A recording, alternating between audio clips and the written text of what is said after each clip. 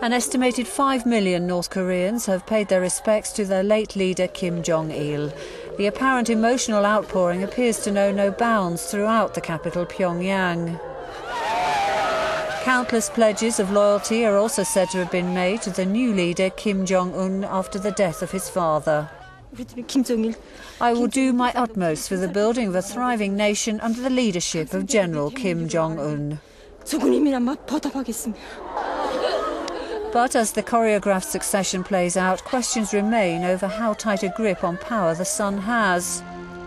While his father has been lying in state, foreign diplomats have been greeted by Kim Jong-un, seemingly to confirm that he's now in charge. This has been his first official appearance since his 69-year-old father died of a heart attack on Saturday. The concern now is that Kim Jong-un's inexperience may mean he lacks the political skill to hold on to power.